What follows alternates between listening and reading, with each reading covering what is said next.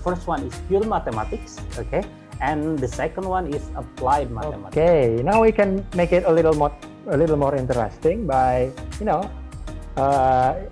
we move it in the y direction, in the vertical direction. We also want to move it horizontally also. 1600s and the 16th century. It's actually quite funny, yeah. People back then used to have mathematics duel. I mean, people on the street, they are challenging each other with math questions.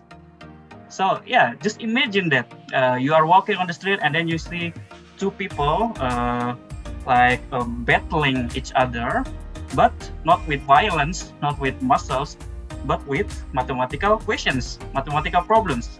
This will be recorded during the exam. Okay, so that's why you have to make sure the equipment, the computer or the PC that you are using should be. You can also choose our third language, Russian. After you choosing the language, you can start the exam by clicking the UTC +7, right? Pacific region, yes. Kim Levi, where are you from, Kim? Can you introduce yourself? Hello, my name is Kim Levi. Yes. I'm from Cambodia. Cambodia. Yes. Okay. I think it was great. Yes. It wasn't very hard, but I like the side of it, how it was formed. Yes. And how you get the answers of it. So now you can start the exam. Good luck. Thank you, everybody. Thank you.